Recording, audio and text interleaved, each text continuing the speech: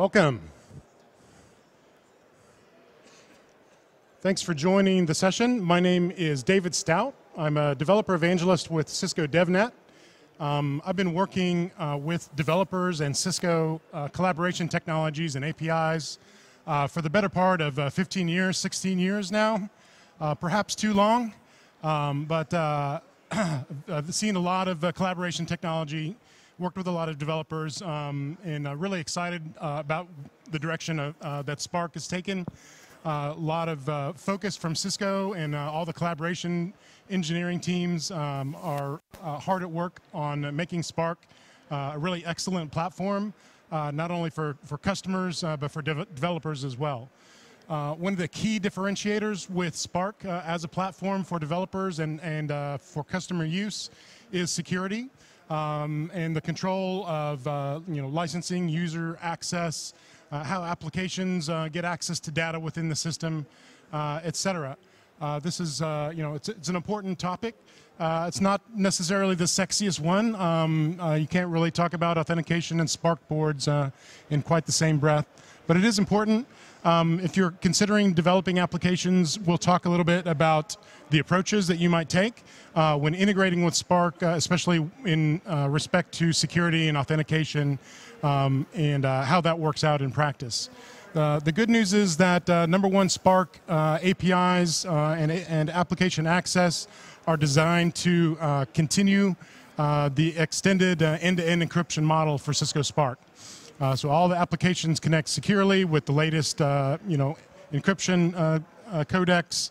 All data is encrypted using the keys, just like the regular client stuff. There are a few exceptions to that when you're getting messages that we'll talk about very briefly. But the other good piece of the news is that it's actually pretty easy to deal with. If you are familiar at all with Oauth and SAML and SSO, it's kind of a big spaghetti mess of acronyms and configurations and different vendors trying to work together.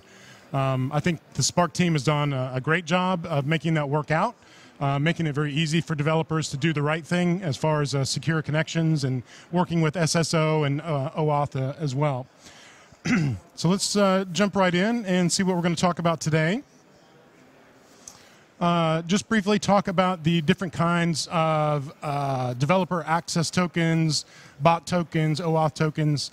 So how does an application, not just a user, but how does an application authenticate with the Spark service?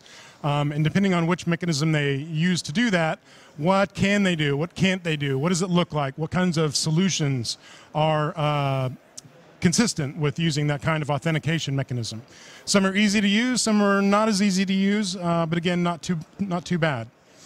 We'll take a little bit of a deep dive into OAuth 2, SAML, all that good stuff, single sign-on, and see how that works in practice here. We have some good sample code, some good sample applications and learning labs that can walk you through that. I think, frankly, it's one of the easier OAuth 2 implementations that I'm aware of. So good news if you're developing applications for your end users to take a look at. So the main reference and kind of hub for Cisco Spark developers is, of course, developer.ciscospark.com. All the information, or mostly, I think all the information that we're going to talk about here today can be found essentially on here. It does a great job of explaining it simply yet thoroughly, I think. It has some really cool interactive documentation that lets you test the APIs right in the browser that we're going to show you here in a second. Really a big fan of this developer portal, and a lot of developers like it. So if you are familiar at all with Spark and are familiar at all with APIs, the idea is essentially, for now anyway, focused on Spark messaging, so that applications can automate essentially everything to do with Spark messages. Apps can create teams, they can create rooms, they can put people in rooms, they can take people out of rooms, they can send messages, they can receive messages via Spark webhooks. It's all about message control and interaction being driven by applications. The developer site that I talked about has a nice API reference where you can take a look in detail at the different API capabilities.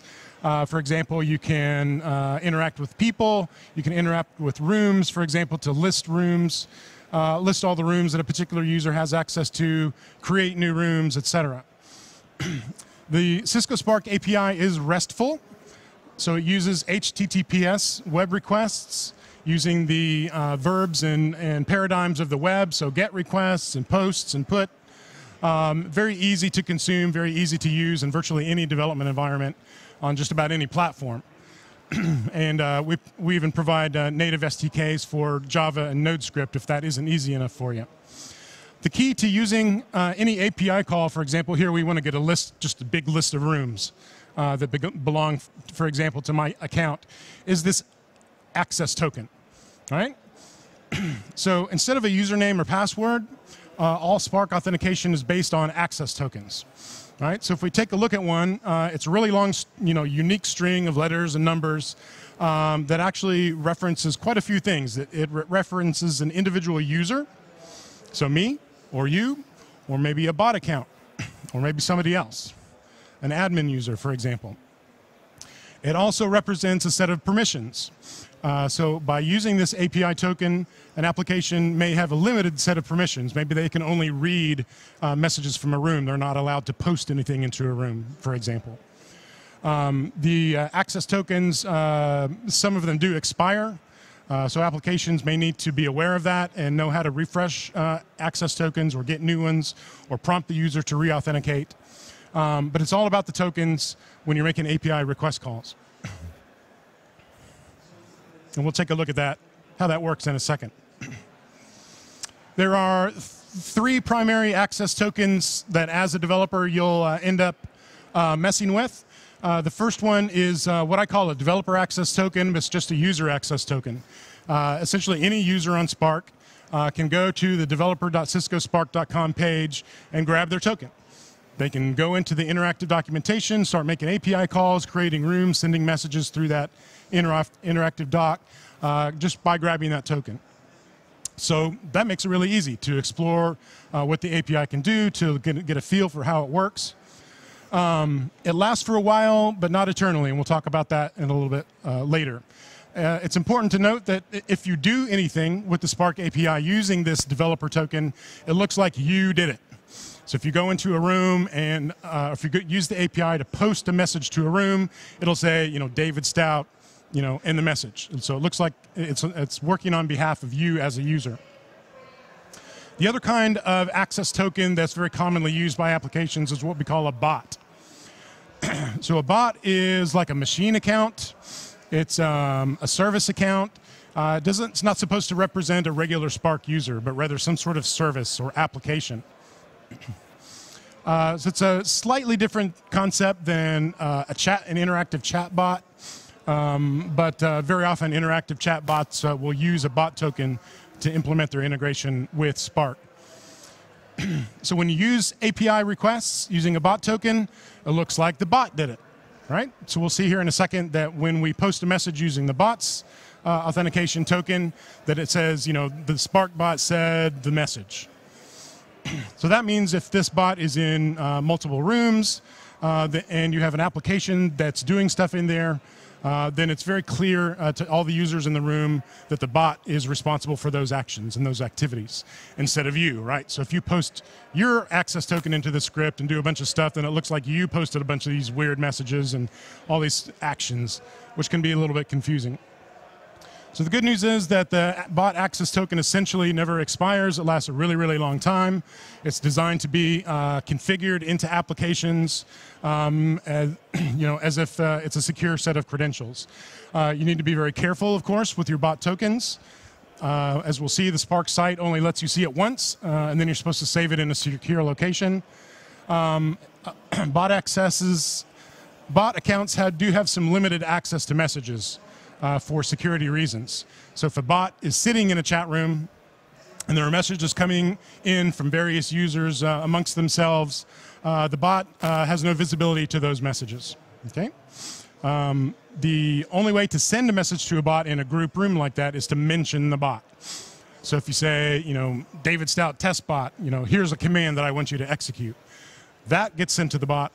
Then the bot can take an action and perhaps respond with some information or a file that it posts to the room.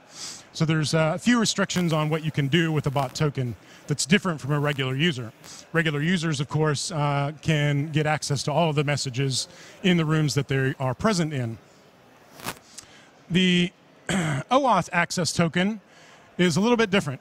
It's sort of like the developer access token, except it's much shorter lived. It only lasts 14 days, typically, though that can be refreshed using a refresh token. It's intended to be used by what we call integrations. So these are applications that can directly authenticate users with Spark using OAuth and SAML, which we'll see here in a second, and essentially get an access token that represents that user. So those applications can do things on behalf of any user that logs in with the SSO credentials. So that's cool. If I'm using my developer access token, I can really only do things on my behalf. Everything looks like it's being done by me. If I use a bot access token for my application, then everything has to be done by the bot. But if I build an integration application and use the OAuth process to get an access token, I can do things on behalf of any user that can log into my application and gives me the right permissions. And we'll see later that there are you can control some of the access that these applications have. So let's go take a look at it.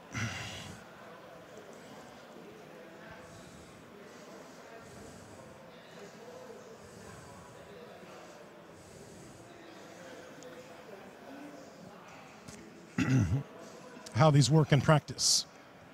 The Wi-Fi functions. There we go. Okay, so this is the Spark for Developers website that I mentioned earlier. All the documentation and API reference stuff that I talked about earlier is over here. For example, let's look at the messages API and let's look at the create message.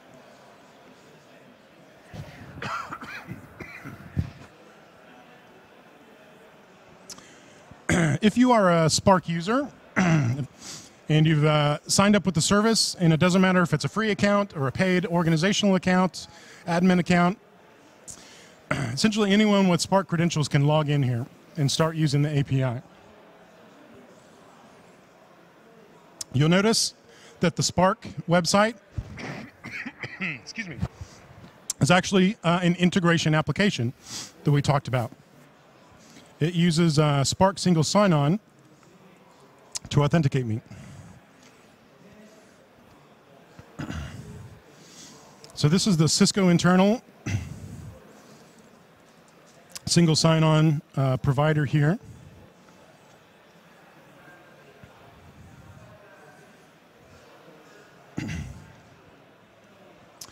And once you sign in, what you're able to do is click on your avatar over here and actually grab your developer access token. Let me redo that again.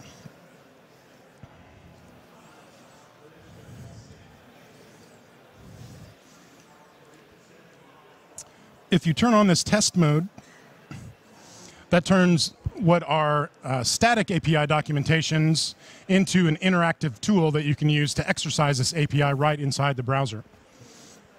And if you notice, it's gone and pre-populated a lot of the information that's necessary to make the request, including my particular developer access token and some things like, the content type headers, provides some form information here where we can fill out information needed to use the API to post a message into a room. So let's do that. Let's post a test message into a test room using my developer token. First thing I'm going to do is go over to my test room, and I'm going to grab the unique ID that belongs to this room.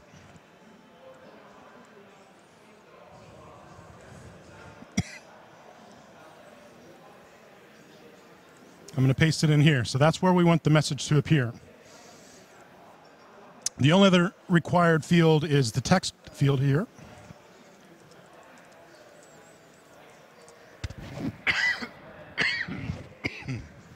Excuse me.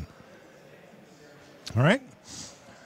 So it's automatically formed the JSON body of our requests. Let's go ahead and scroll down and run it. 200, success. Great, it worked. Let's take a look what happened in the room. Cool. So you can see here that it did, in fact, post a message into the room. Notice that it was, the message is for me, David Stout, because we used my developer access token to make that happen. So let's try this using a bot account. On the same developer site, under My Apps, again, anyone with a Spark account, whether free or not, can create bots. It's pretty easy to do. Really, the only thing you have to do is give it a name, and the hardest part is choosing an avatar for it. So let's call this the session bot.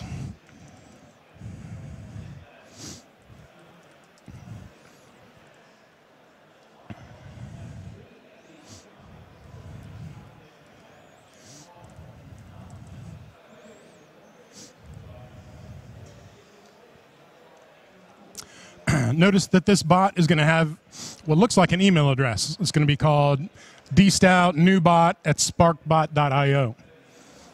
So every Spark bot will have this @sparkbot.io domain. So that's one way to identify bot accounts. I'm going to grab an avatar URL of this cute little kitten to use to create my bot. And that's it. Now, when you create this bot, it's going to automatically generate an access token for you. Here it is. All right, so we got a nice long access token that we can use to make API requests. So let's copy that to the clipboard. We'll go back to our interactive documentation. And let's look at the authorization header. Instead of using the developer token that belongs to me, I'm going to paste in the access token that we just got for that bot.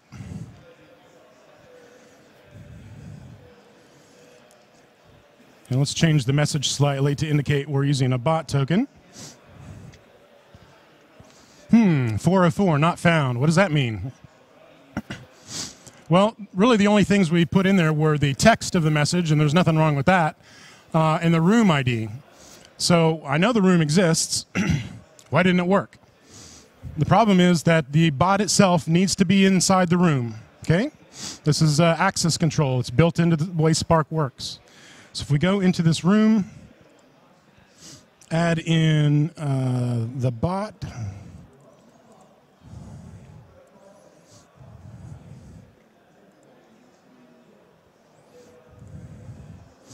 We can see we added the bot in there. Let's try this again.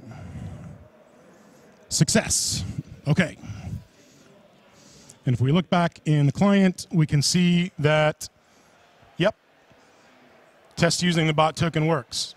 And you can see that the user that made the post into this room is attributed to the bot account.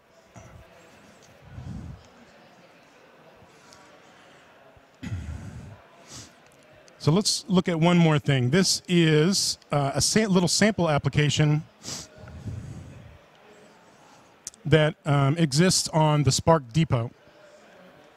So if you go to depot.ciscospark.com,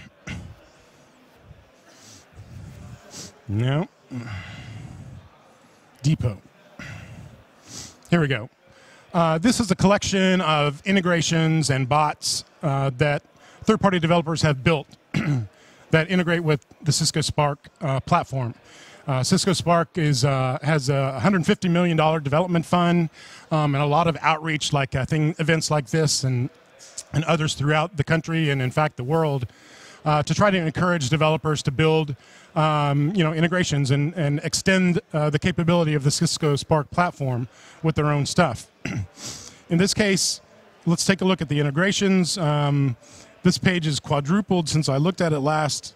But if we go to, for example, the box integration, This is an integration which essentially allows you to monitor the activity of a box.com file hosting account in a Spark room, right? So if your team uses a box.com folder to keep track of stuff, you can get a notification in a particular team Spark room whenever something new happens in there, right? So if somebody updates a document, adds a new document, it's going to be present right in there with a link that you can open it up immediately.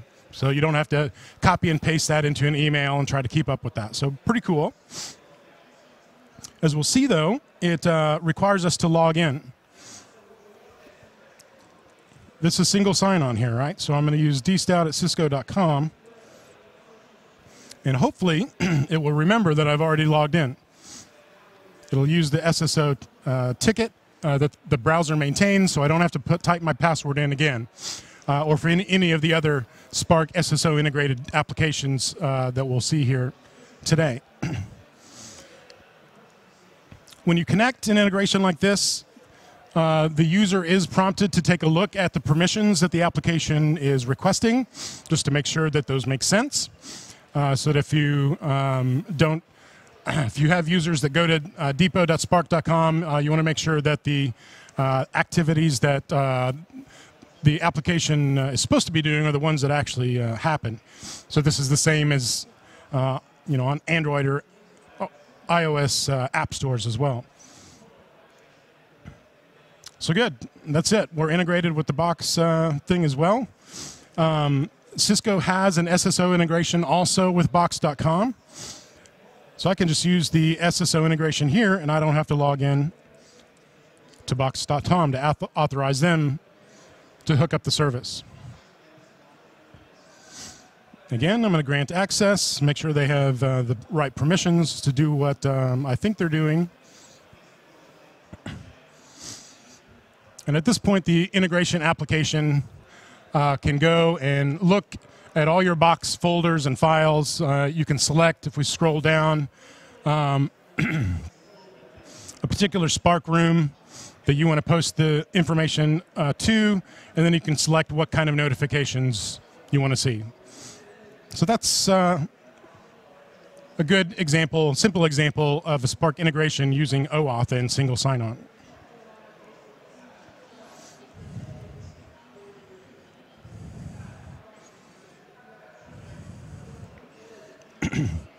So we've talked about it a little bit, but just to reemphasize, what are these different access tokens good for? In what situations do I want to use them? Essentially, if you have a server-to-server type integration type of application, if you have a cron job that goes out, checks the status of a bunch of servers or file systems or something like that, and you want a report compiled and pushed out to your team, you would probably want to create a bot account. Grab that access token, put it in the shell script so that you can use curl or whatever to post the report right in the Spark room where your team lives and converses and talks and can take action on that notification. OAuth access tokens, you're going to want to use those when you want to do something on behalf of individual users, right? So just like we saw, individual users will log into your application. You'll be given a certain restricted set of permissions as to what you can do for them on behalf of them. And typically, you're going to see this kind of access token used, for example, in end-user applications, maybe web or mobile apps, where you build Spark capabilities into browser-based or mobile applications, which is definitely a possibility.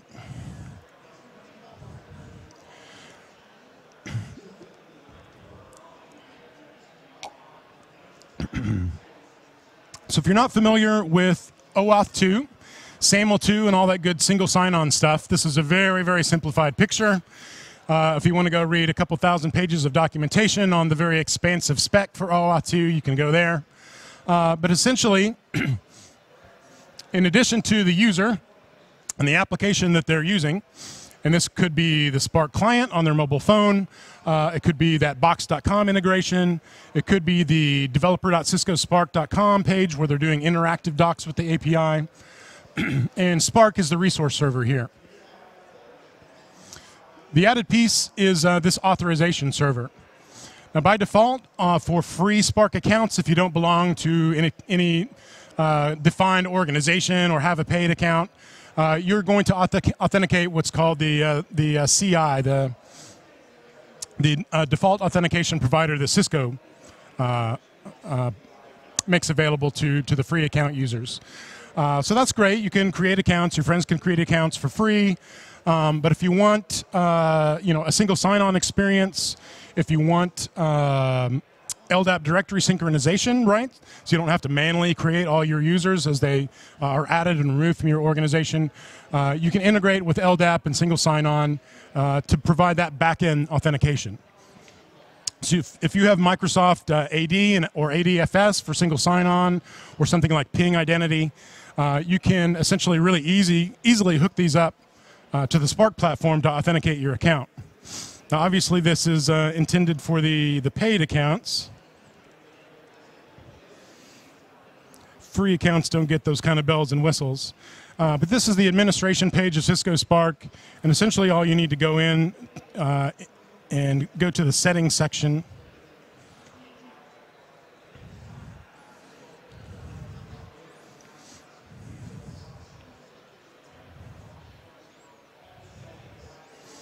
Look under single sign-on and authentication. Notice it's not enabled. Boom, we want to integrate a third-party single sign-on solution. Let's get started. I won't go through the next steps because I don't have one to hook up. But I think all that has to be done is you download a file from Spark, you download a file from your identity provider and kind of exchange them, right? And there's some other configurations after that. The hard part, of course, is getting all that set up. If you're a network security professional, that's your job security.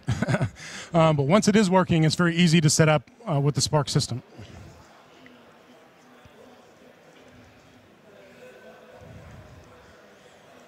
There we go. So what actually happens when a single sign-on client tries to log into Spark? There's essentially 3 steps. I won't go into a lot of detail, but the main gist of it is that you're going to make a web request to this URL right here on the Spark system. That's sort of like the launching point for the Oauth 2 authentication sequence. Now, you have to add on some parameters to that. There's a client ID, there's redirect URLs, there's other stuff like that. And there's a learning lab that we have available and some sample code that will make it very clear how to create those parameters. But the application then needs to launch a browser, and this is important. The browser opens up. It's going to navigate to this authorized URL plus the parameters that are unique to that application. And the Spark system, the third-party authentication system, are going to send the user around. They're going to go back and forth. They're going to send SAML requests, et cetera, to eventually bring up the login form that's unique to that back-end system. So it'll look different from the one that I just used. If you're a free account user on Spark, the login looks a little bit different as well. So the browser allows the login UI to be different. You may need two-factor authentication in order to complete the login against particular systems, et cetera. But it does make it flexible. Once the user has logged in, that browser gets redirected back to your application. And there's a redirect URL that kind of makes that magic work. Ideally, or you might hope that at this point you're done. You can grab the access code and get going, but actually it gives you an interim authorization code. Read the spec to find out why that's important and why that's extra secure. But you can simply grab that auth code, make an XML HTTP request, so an AJAX request in your browser or your mobile application or desktop application. It's a simple REST API call to turn that authorization code into the actual access token that you need. So essentially, you launch a browser to the special URL. A bunch of magic happens that you don't really know about. At some point, you get an event in your application that the browser's done. You can grab the auth code, trade it in for a real access token, and you're good to go. This is a little picture of how it works. Again, the application sends the browser to Spark. Spark and the identity provider do a bunch of magic stuff here so that the user can authorize, right, using their mouse and keyboard or whatever else, using the browser. They authorize the user, say, yep, I want to give access to this application. The authorization code is sent back to the browser. The application pulls it out of the browser. There's a little magic trick there that's in the sample code that we provide. And then it's a real simple transaction to turn that into the access code.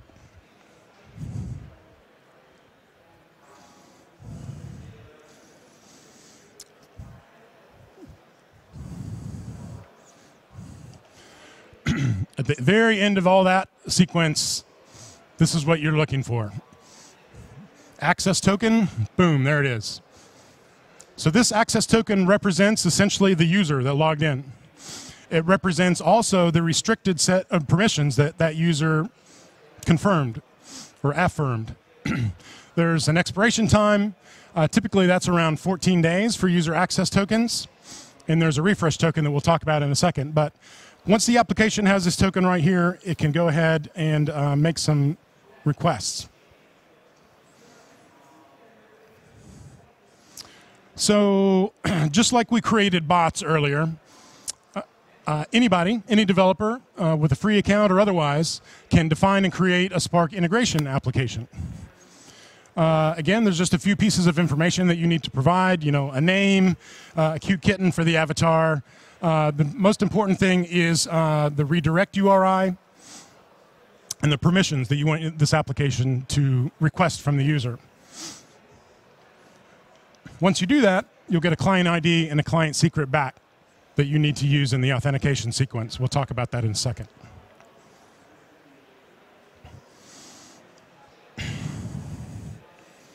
So let's try this out.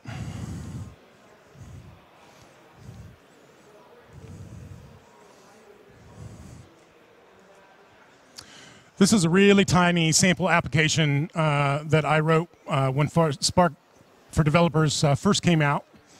Kind of encapsulates what a web developer might need to do to get OAuth authentication up and going. This is actually part of a learning lab that walks you through live, step by step. So you'll actually make an integration. You actually make OAuth requests and API requests. Over there in the Learning Labs area, you can look that up. We're online when you get home. The sample code for this app is up on GitHub, so feel free to grab it and paste it into your application. But like I mentioned, anybody can go in under My Apps and create an integration application. So let's do that. Create an integration.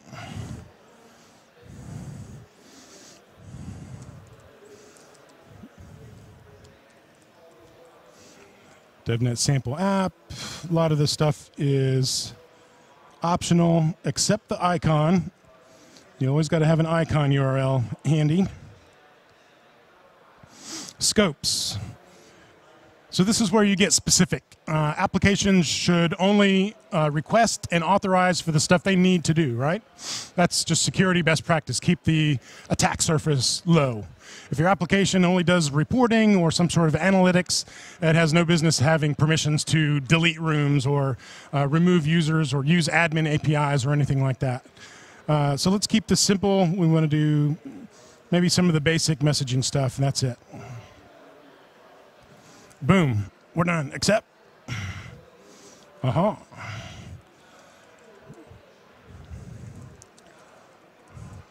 These fields are required now.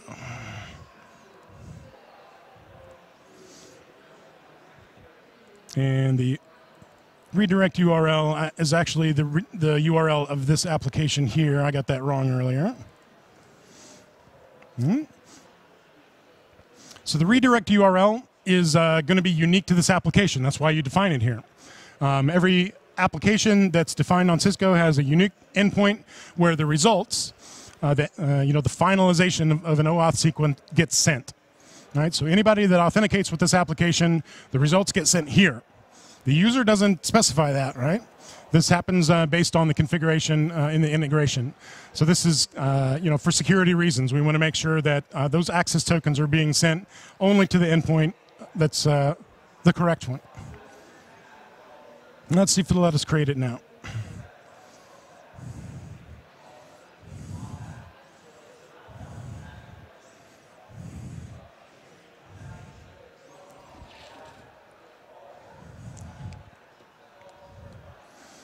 Okay, I think it succeeded.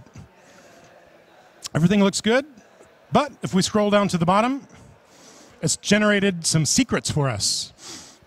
These are two, again, really long, unique identifiers that are unique to this application and integration. It's called a client ID and a client secret. The reason why there's two, the reason why they're named like this is due to the Oauth spec.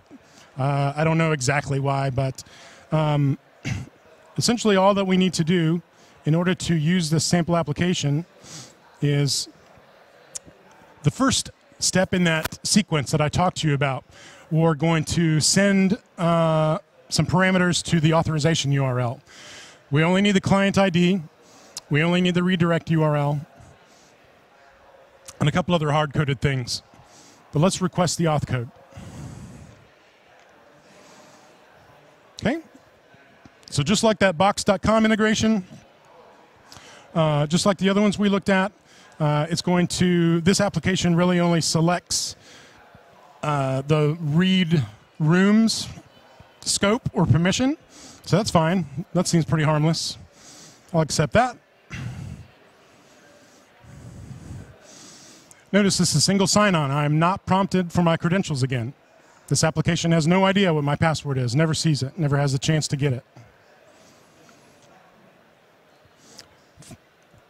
For the second half, when this page is re-requested again, and again, this is the redirect URL that we talked about. This is the auth code that I talked about. This is that interim step. This web application extracted it from the return message, and now we are able to make the final trade-in and turn this auth code into an access code. For that, we need both the client ID and the client secret. And that's an OAuth 2 thing. Okay, very quick, very easy. Again, if you look at the sample code for this,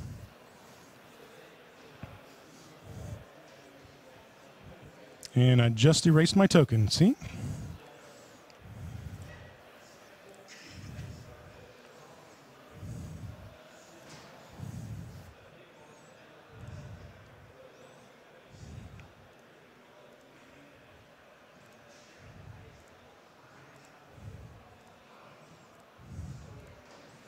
Okay. So let's do what we did earlier. Let's test out this access token. Now, since I went ahead and logged into this application with my Cisco dstout at cisco.com authentication credentials, anything that happens with this API token should look like it happens on my behalf. The access token is different from my developer token. If we post it in there, we can see there's some differences in the unique ID. And we're going to test using the OAuth token.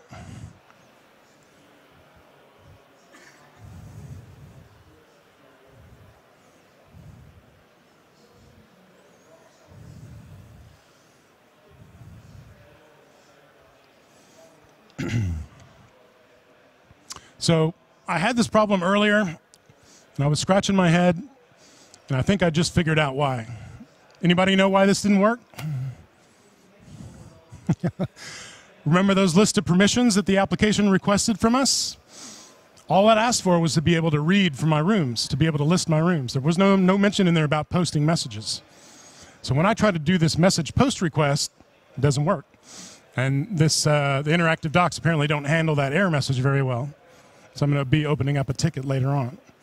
But kind of shows you how the security mechanisms work in practice there.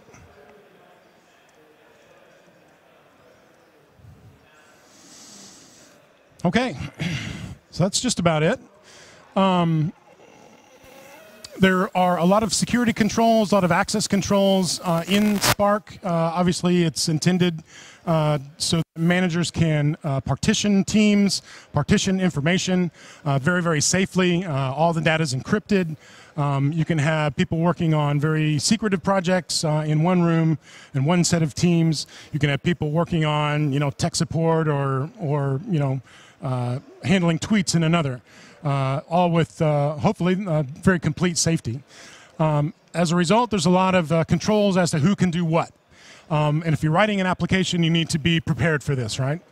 So if you are writing an integration application that free accounts are using, you will probably not expect them to be able to do moderator stuff. So being able to assign someone to lock a room in a standard room is only available on paid accounts. So your application needs to be aware of that. If that fails for some reason, then you say, oh, they must be a free user. Organization admins, right? So you can specify people as admins of the organization. There's a whole bunch of sub-permissions as to what they can do and provision and report on. Some of those admin APIs will work, some won't, depending on the permissions of the particular user. All right? Moderator status. So if you have a bot account, it's in a locked group room, right? Meaning that someone has established at least one moderator in the room. You put a bot in there and start trying to post messages, it's not going to work. Or start trying to add people in there using the bot, it's not going to work. Because only moderators have that right in the room. So it's certainly possible, either manually or through the API, for whoever's an owner or a moderator in that room to make the bot a moderator. So that's definitely possible. Once you do that, bot has full power in there. We talked about this earlier, but bot accounts, again, only receive notifications for messages that they are mentioned in. If you've used Spark at all, you've seen the mention feature. If you're trying to get a bot to do something, make sure to do that so you specifically and very clearly invoke that bot. You don't want people to add little bots into a room that are quietly saving and archiving messages, right? If you've ever been in a Spark room with a lot of users, hundreds of users, you don't scroll through that list, every time you log in to make sure that there's a bot hidden in there. This is to make sure that only when someone specifically intends to invoke the bot does it get access to any of that privy information. And then we talked about the fine-grained control that integration OAuth scopes can give to limit applications so that if they try to post messages in a room that they normally would think they could, it may fail because you didn't give them the scopes or the user didn't authorize those scopes.